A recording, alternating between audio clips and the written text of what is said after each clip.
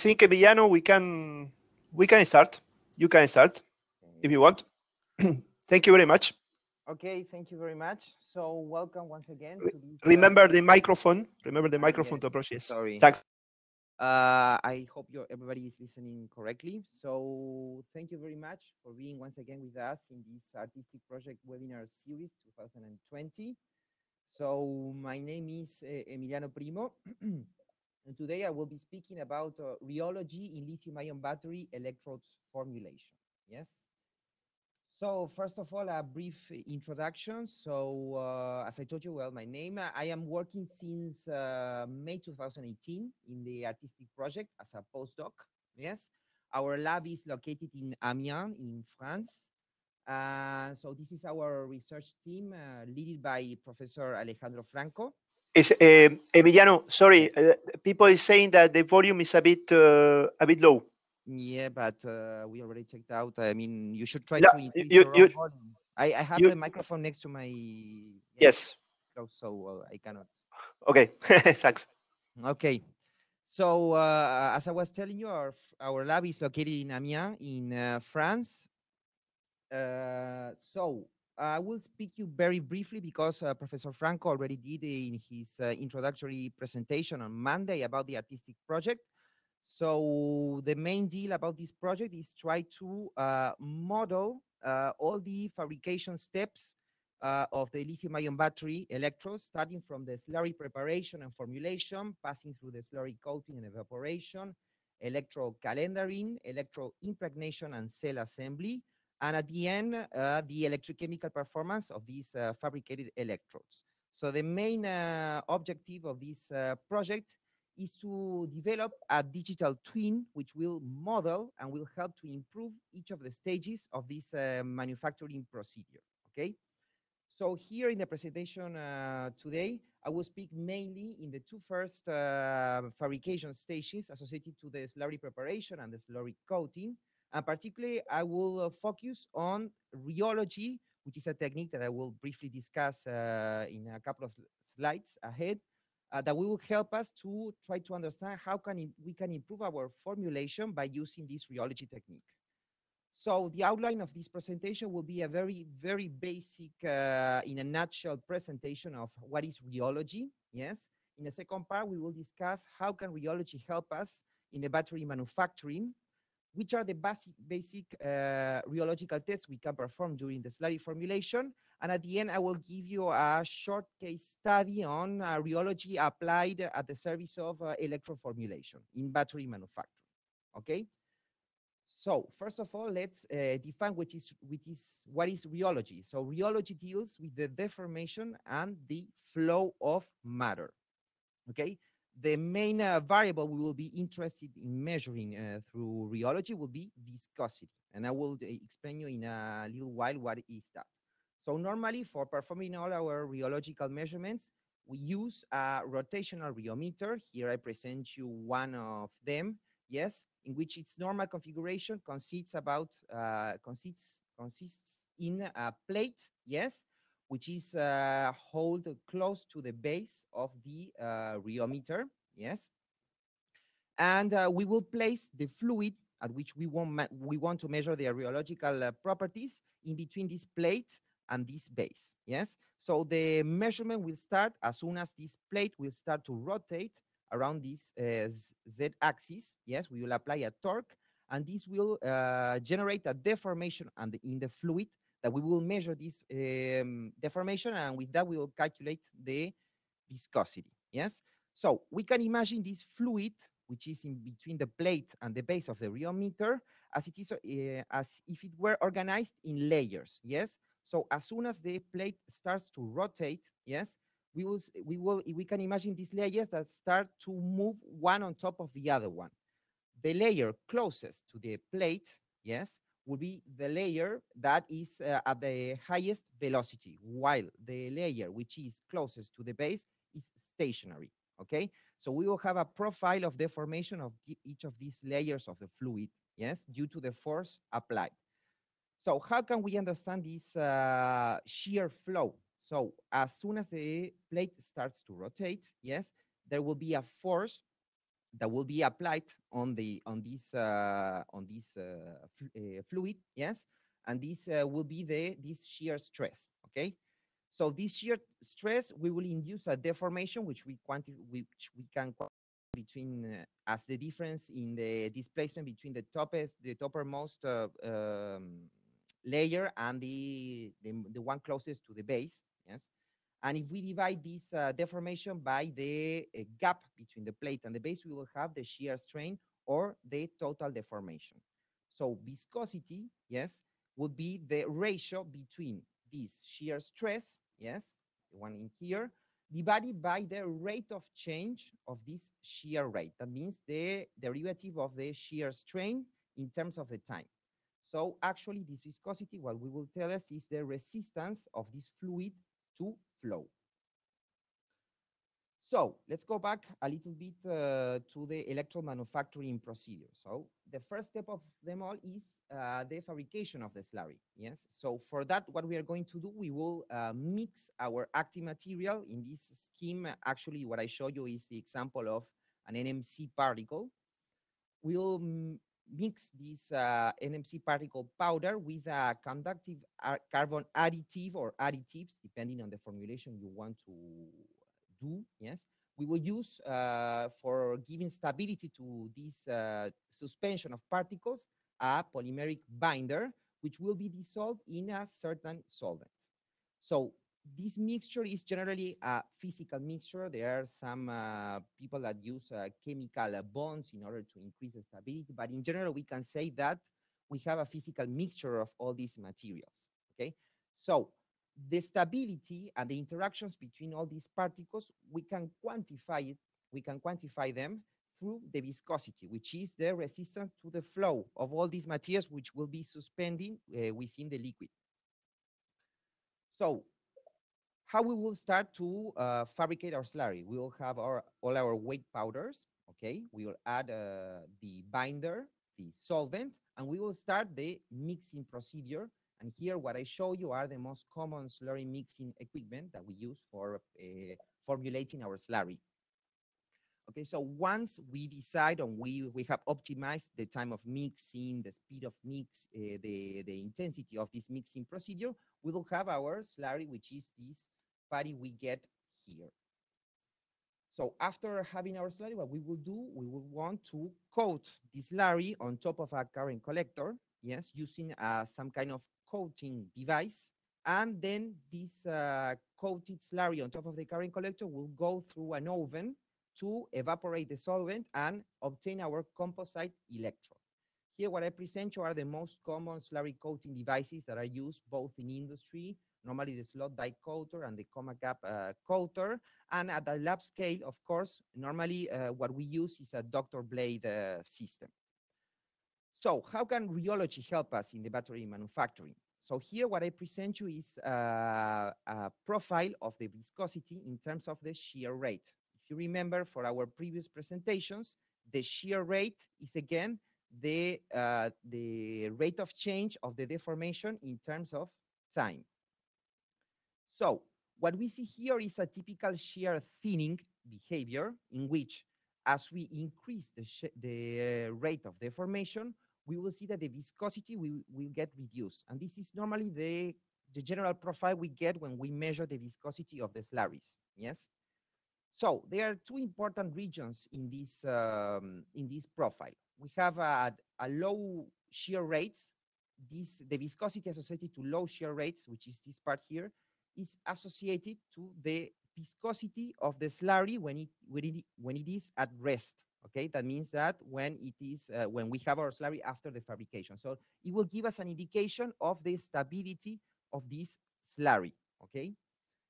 And then this high shear rate region will be related to the coating procedure because the shear rates associated to this part of the viscosity curve are normally the shear rates that we use during the coating procedure. We have to remember that the coating procedure involves making pass this slurry through a control gap in the coating system, and this phenomenon exerts a deformation in the slurry that will allow to flow through this gap and then get deposited on top of the current collector.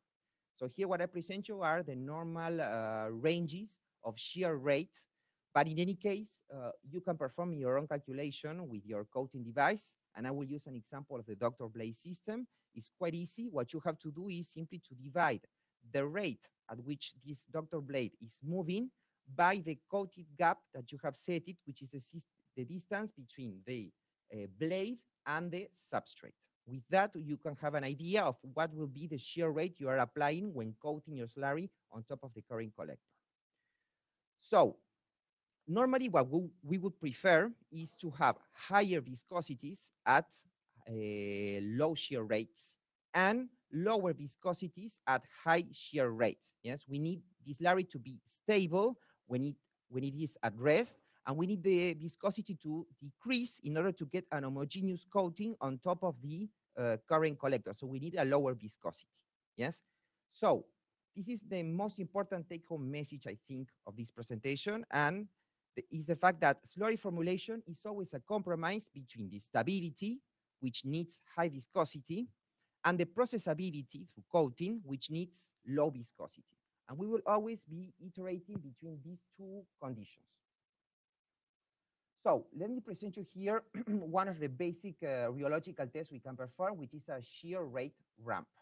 So what we will do, we will put our slurry in on top of the base.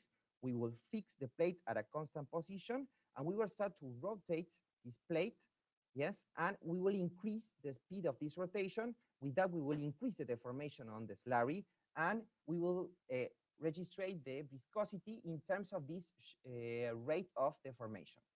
Here, what I present you, which is quite similar to the graph we saw in our previous slide, we see the up sweep, let's say, we start to deform from low shear rates, low deformations, to high shear rates, high deformations, and then we perform a sweep backwards towards the initial low deformation. Yes. Why this up and down sweep in the shear rate is important? Because the area between these two curves, the hysteresis between these two curves, is related to the thixotropy. And the thixotropy is the time-dependent shear thinning behavior. So why is important to measure this? So the thixotropy can give us information about which are the structural changes that the slurry, which are the structural changes of the slurry as a function of the time, that means during a certain time of deformation, but also due to the coating-induced deformation, okay? So we have to remember that when we coat, we have the slurry at rest. We will expose the slurry to a deformation due to the coating procedure, and then the slurry will get back to its rest position when it is deposited on top of the current collector. So this hysteresis will be related to this reversibility into getting back to its initial position, yes? And what we can do in our lab or during the formulation of our slurry, we can try different formulation conditions. And then what we can do is to calculate these areas, yes, that will be related to the thixotropy, yes, and we will choose for sure the formulation condition in which this area is the smallest. So let me give you a practical example of how we can use this viscosity for understanding or improving our formulation. So here what I present you is a study performed at graphite-based aqueous slurries using CMC as binder. And what we try to study here is the effect of the slurry solid content. So the solid content of the slurry is the ratio between the mass of solid components, that means the active material, the carbon, and the binder, and all other solid additives we add to the slurry, divided by the mass of these solid contents plus the solvent, yes? So the general idea when we are formulating a slurry is try to use as the minimum amount possible of this solvent, especially if you're working with organic solvents. We want to minimize in order to not to use too much solvent, and also because when we increase too much the solvent content in our slurry, we will get lower mass loadings, okay? So always the idea is try to reduce this amount of solvent we add when formulating our slurry. And here what we can see is that here the gray curve is related to a solid content equal to 42, and the red curve is related to a solid content equal to 44. Okay, so we reduce the amount of solvent to, let's say, intuitively try to increase its viscosity and reduce the amount of solvent used. But here, what we can see is actually that at low shear rates, we see that the viscosity actually gets reduced. And if you see the profile, you can see that actually at low shear rates, the viscosity doesn't change in terms of the shear rate. Yes, this is what we call a zero shear rate behavior. And this would mean that actually the particles that which are in suspension in this formulation, in this slurry, will start to flow at rest. So this means that this is not a good condition, and we would not choose this condition. Yes. So why do we see that when we decrease the amount of solvent, we actually see a decrease in the viscosity? Well, we have to remember that the amount of solvent we have to add, it has to be minimized, but there's always a trade-off. Yes, we need certain amount of solvent in order to properly, first of all, disperse of the particles, avoid aggregate formation, and also correctly dissolve the polymer. So in the condition of solid content equal to 44, we actually would see when we coat that we will have a big aggregates of these solid particles, and this is translated to lower viscosity because the higher the amount of aggregates we will have in our slurry, the lower the total surface area of particles exposed to the solution, which are prone to be in contact with this polymer, which will give us the structure of this slurry. So here we can see actually that viscosity can be very helpful to understand what's going on in our slurry and to find an optimum condition. So let's go to a second time of test that we can perform from rheological measurements in order to help us to understand our formulation. And these are the small amplitude oscillatory tests in which we will probe the slurry's viscoelastic behavior. So here I will do a very, very brief introduction of viscoelasticity. So normally, when we deform a material, we can have either an elastic deformation or a viscous one. So the materials that display both of these behaviors, depending on the, let's say, the amount of deformation we exerted to this material, they are called viscoelastics, yes? And this is a type of material that our slurry is. So the viscosity, what we will do in this kind of experiments, we will put our slurry in between the plate and the base, and we will start to apply a sinusoidal deformation, yes, to the slurry containing between the plate and the base, and we will register the deformation of this slurry. So this viscosity, we can express it as a modulus divided by the frequency of this deformation, because actually in these experiments, instead of performing 360 degrees deformations, what we do is around the equilibrium position, we start to deform in a sinusoidal way. So this will be a modulus divided by the frequency of deformation, and this modulus, we can express it as a real contribution and an imaginary one. So the real contribution is what we call the elastic or storage modulus, and the imaginary component of this complex modulus is the viscous or loss modulus. Why they are important to quantify and to get information about this modulus in terms of the slurry formulation? Well, because this elastic modulus is mainly related to reversible-ish deformations of this of the slurry, and the viscous modulus is more related to irreversible deformations. Yes, and normally the type of graphs that we see is graphs in which we plot both the viscous and the elastic components in terms of the logarithm of the frequency. So you can see that we have, for each condition we will analyze, we will have always two curves to analyze. So we have a lot of conditions. Sometimes it's a little bit tricky to understand the trends between all these components. So another important variable that we can calculate is the damping factor, which is the ratio between this viscous modulus and the elastic one.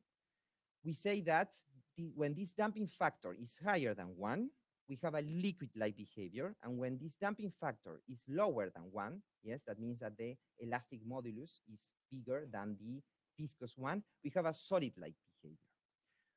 So we can, by sweeping different frequencies, we can get a full spectra of these viscous and elastic components in terms of the frequency, and we will have different behaviors. Yes, these are the most common ones.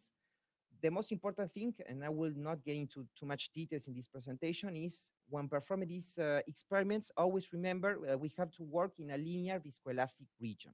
So if we apply a sinusoidal deformation to our slurry or to our fluid, we have to be sure we have two parameters to control. We have the frequency of the deformation and the amplitude. So we have to make sure that the amplitude that we are applying for this deformation is within this linear viscoelastic region. And for that, what we have to do is a sweep in amplitude of deformations at constant frequency and check out in which region of amplitude of deformation we see that the elastic component of the complex modulus is constant, and we will choose that amplitude to perform our experiments. So let's see how all these concepts we just see apply to a practical example. So here what I show you are small amplitude oscillatory tests for NMC organic-based slurries, in which the main idea here was to study the effect of the relative composition of carbon and binder by maintaining constant the amount of active material we use for preparing our slurry and also the solid content, okay? So we can switch to this graph, which is much more easy to analyze. And here we can see that as soon as we decrease the amount of carbon we add in our slurry, and we therefore increase the amount of PVDF or the binder we are using, we can see that we go from a solid-like behavior to a liquid-like. So in the ideal, 100% ideal case, we will always want this slurry to have a more solid-like behavior and low deformation regions. That means a low frequency regions, because this region will be associated to the properties of the slurry during at rest. And we will hope, or we will want, a more liquid-like behavior at a high deformation region, or the high frequency region, which is the region associated more to the coating procedure. So here we can see that for the case of the carbon 2.5%, we see that we have a solid-like behavior in the whole frequency range. Yes, we have a solid-like behavior in the whole frequency range, and then we see that this behavior changes. So from the point of view of the formulation, or from the point of view or the requirements for our electrode, we know that 1.5% of carbon is too low to get a good electrochemical performance. So here we would say that this condition we will discard it, and we will have to choose between carbon 2.5 and carbon 2%. If we compare both of them, we can see that carbon 2.5, we have a solid-like behavior in the whole frequency range, even at high deformation regions. Yes, this would mean that when we coat this slurry on top of the current collector, we will see a lot of defects, a lot of waves in the slurry as soon as it gets deposited on top of the current collector. So we would not choose this condition. What would we choose 2% and 2%?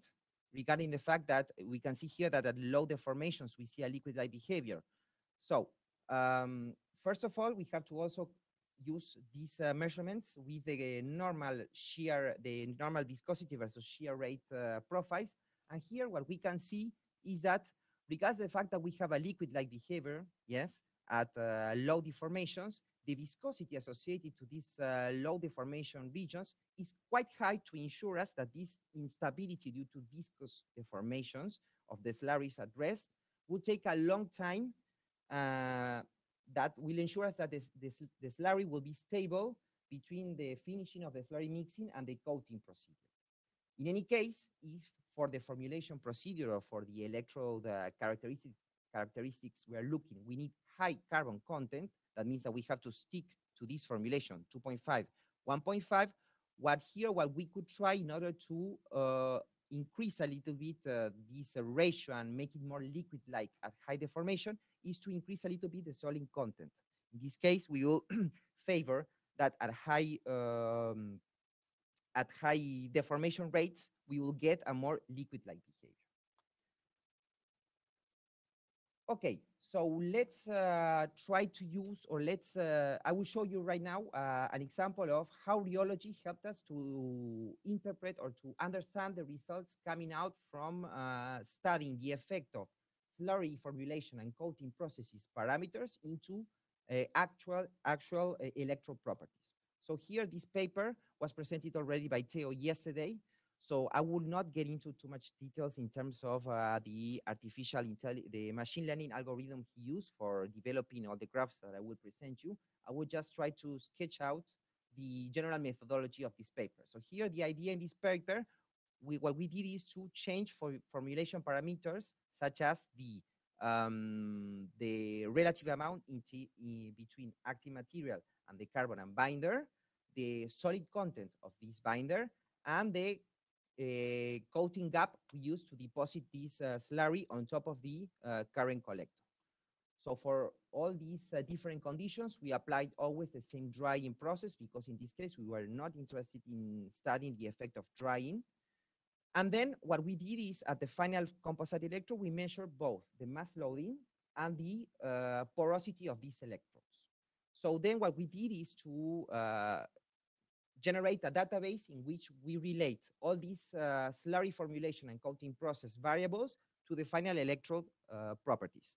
And what we use is we use support vector machine algorithm in order to classify this data and help us to predict how can we control these electrode properties in terms of the slurry formulation parameters.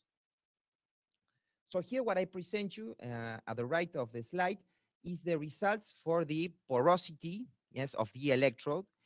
For classifying the porosity, we use 3 classification levels: high, which is light blue; medium, which is pink; and low, which is white. In terms of the active material content of the slurries, the solid content we use for preparing these slurries, and the viscosity, which is related to the coating procedure. And here, the most important thing that we can see from these results is that as we increase the amount of active material in the prepared slurries, we can see that here in this right uppermost part, we go from a region in which we have medium porosities, and as we increase the amount of active material, we start to see that there is a higher contribution of the low porosity electrodes. So the question that we ask ourselves when we saw this result is, this is physically relevant, because actually these results come from the fitting of a machine learning algorithm. So physically, this is real. Can we understand this? So the rheology give us the exact answer about the results that I just presented you. So here, what I show you are the small oscillatory test performed on the slurries. Here, what I will show you are these extreme cases of low active material content and high active material content slurries at 2 different solid contents, okay? So here, let's focus first in the low active material content slurry. We can see that for the whole frequency range, the damping factor is lower than 1. That means that we have a solid-like behavior. And we can see also that this solid-like behavior is not so sensitive when we change the solid content of these slurries.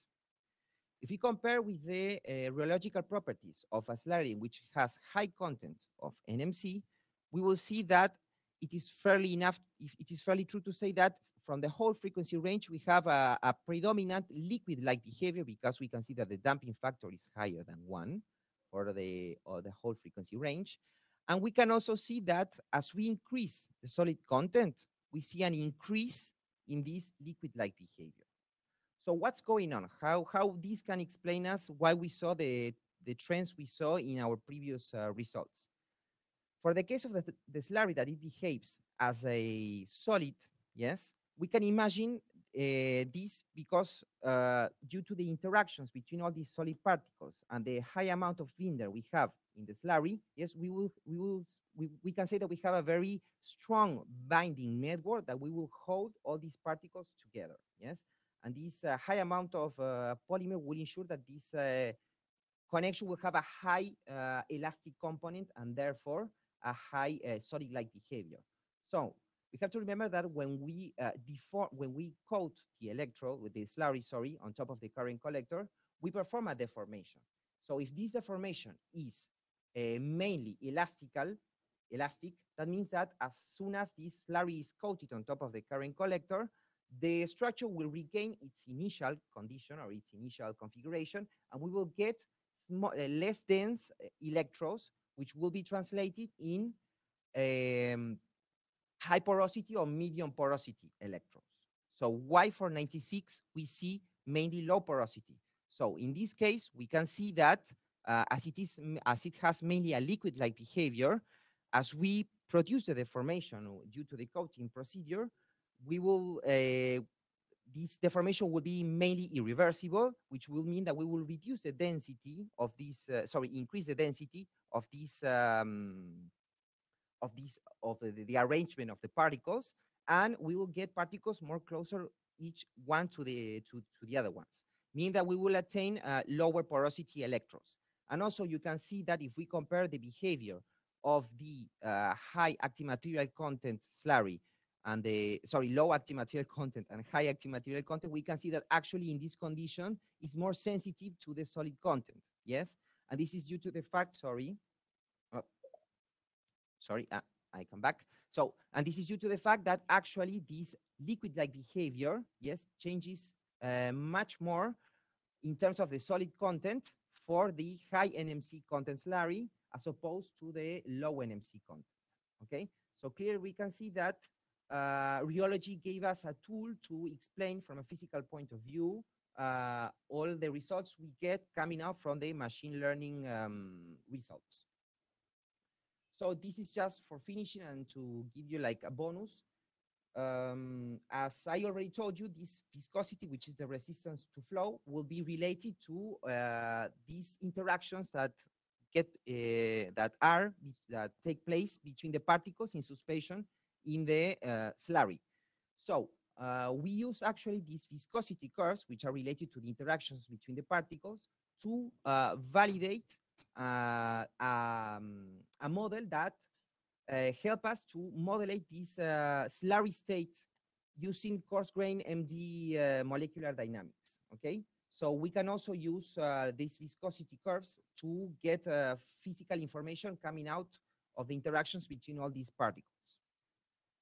So for finishing, I hope I showed you that rheology can help us to understand and to improve electrode formulation because it gives us information about the interactions between the slurry components which determine the electrode microstructure and will impact in the following steps on the battery manufacture. But we have always to remember that the information and insights coming from rheology should always be coupled with the electrode requirements. That means that we cannot go to a condition in which we will have a very high, let's say, viscosity at low deformation and very low viscosity at very high deformations, because maybe this condition is related to a formulation in which, I don't know, we have almost nothing of carbon. So we have to remember that rheology has to be coupled with the electrode requirements and the final electrochemical performance. So for finishing, I would like to thank our research team, our lab, ERC-ARTISTIC, our funding coming from ERC, and a special thanks to the master student, which Hassan Oulabi, which has been working with us since February and is working on electroformulation of graphite-based slurries. So I'm now open for questions. Thank you very much, Emiliano, for a very nice presentation. So I think you can go to the question menu and pick the questions.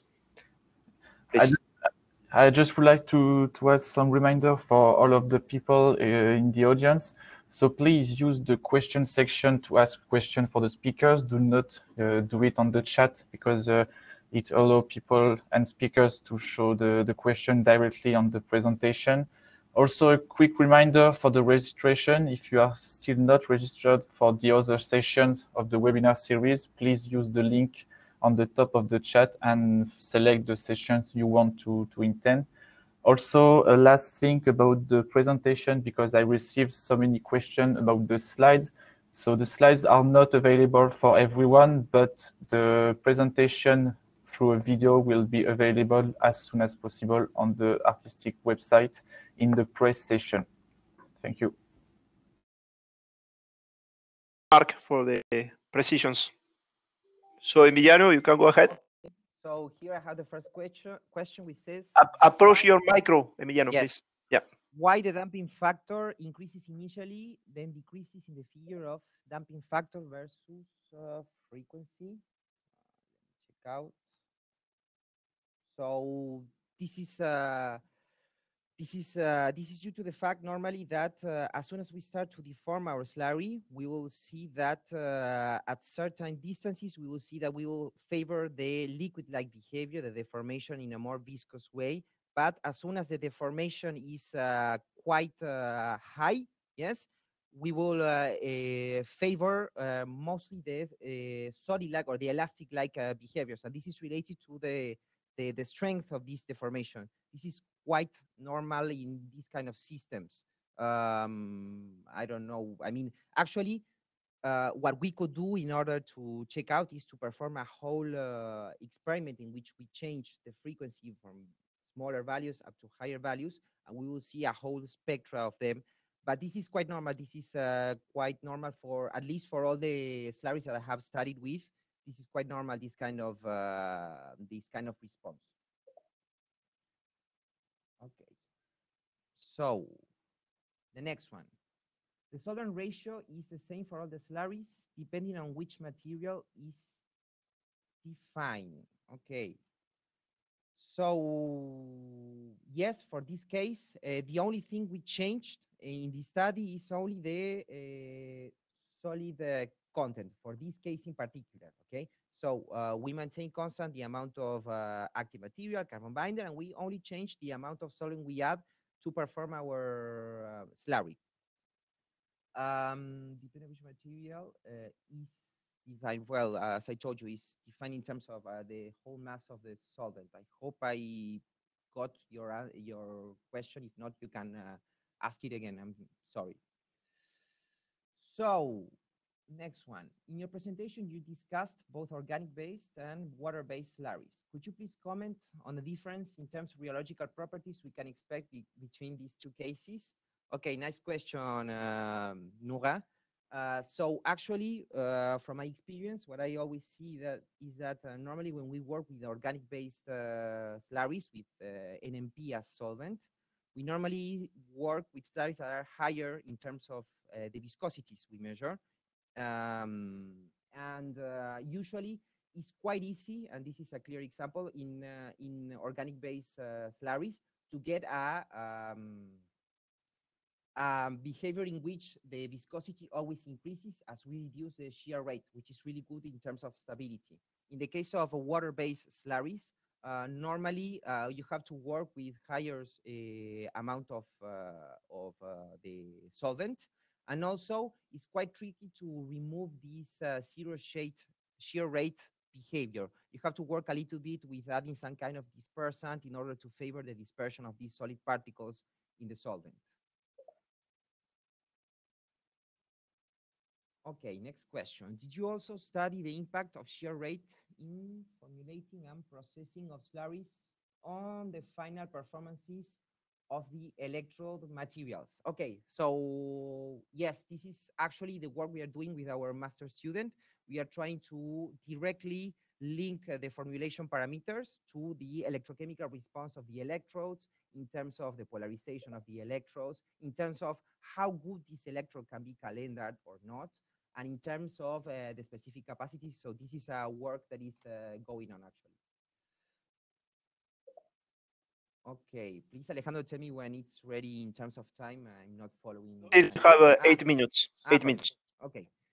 So can you use computer simulations to study thixotropy in your system? That is a really good question. I'm not quite sure. I'm not an expert in modeling, but maybe I can answer you in some other way. Normally, the thixotropy of the material is related to the time-dependent behavior. So for sure, you will have to work in some kind of simulation in which you can monitor time of the deformation. But I'm not quite sure. I'm not a modeling expert, so I'm not quite sure which kind of simulation you can actually use for this.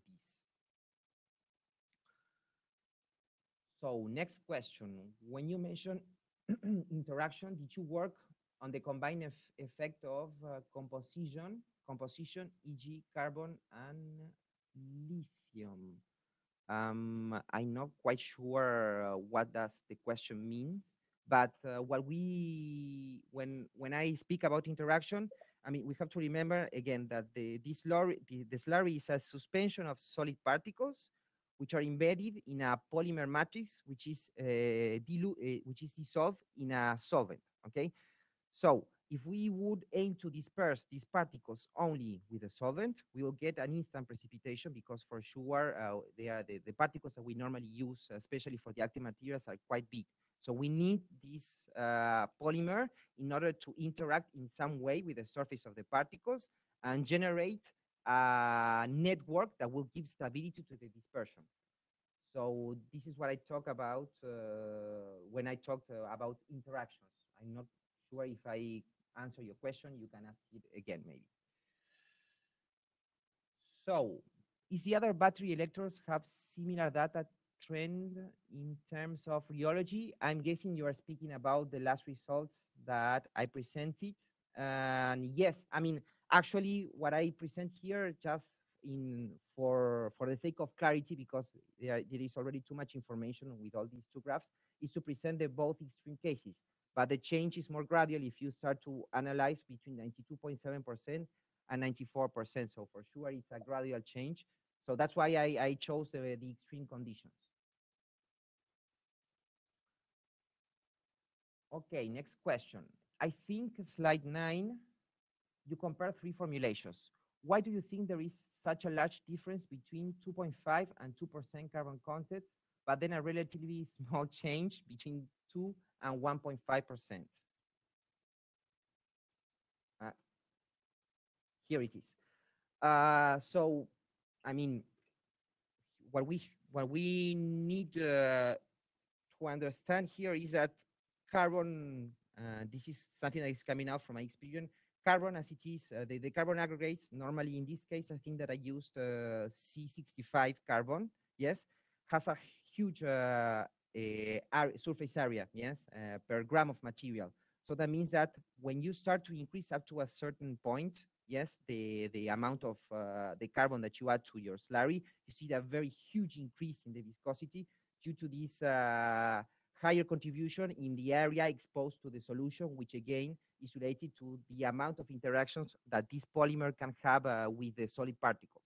So that's why we see this change. And also we have to remember that here, what I maintain constant is the amount of solvent. For sure, for the condition in which you have a lot of carbon, in order to optimize the formulation, you will need much more solvent in order to properly disperse all these carbon particles. So if we play a little bit with the solid content of this slurry, for sure we will see that this behavior will start to approach a little bit more to the upper part of the damping factor graph. Next question. Any comments on drying temperature and duration impact on coatings, also impact of aging of electrodes until cell assembly takes place? Okay, very nice question. So actually, this is a project ongoing also in our research team, the impact of drying temperatures. Normally, what you can find in bibliography tells us that you need to dry not very fast the electrodes in order to get a proper evaporation of the solvent and do not get any kind of aggregation of carbon particles. But in any case, this is something that we are trying to study both from the experimental point of view and from simulations. And the aging of electrodes until cell assembly, yes, that's completely true. Normally what we do is in order to avoid any kind of problems of oxidation or the aging of the materials and all that, what we do is normally we store our electrodes in a dry room in order to avoid contact with water, especially with these non-coated NMC active materials. Could you please comment how the carbon particle size and NMC particle size will influence the slurry behavior? The conductive carbon is nano-sized particle, is prone to agglomerate during slurry preparation. How do we avoid that agglomeration? Okay, very nice question. So we have to remember that if we speak at constant, let's say we are comparing two slurries at constant mass of the solid components, and the only thing we change is the particle size distribution. What I would expect is that as you reduce the particle size distribution, yes, you will have more surface exposed to the solution.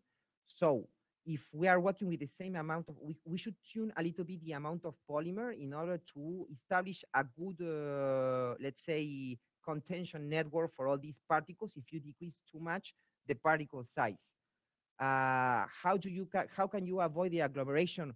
Well, that depends a lot also in the mixing system you're using. What I can suggest in general speaking is to try to start the first stages of the mixing at low solid content, and then add enough solvent in order to get your desired solid content. This is the best way to avoid all these kind of agglomerations.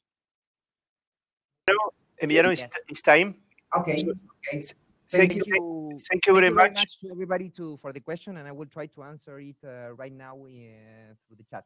Thank yes, you very please. much, and thank you for giving me the opportunity to talk. It's normal, Emiliano. Thank you very much for your nice presentation and great work. So for everybody, so you see, Emiliano's presentation illustrates one of the strengths of the artistic project. So in the artistic project, we are working on modeling, but it's modeling is strongly connected to experimental characterizations, right? At different stage of the manufacturing process. Well, Emiliano showed you today the case of the slurries, but for sure we are also working, as Emiliano mentioned, the solvent evaporation, the calendaring, and for sure the electrochemistry as well. So this is really a strength of the project. So it's modeling connect to experiments. Okay.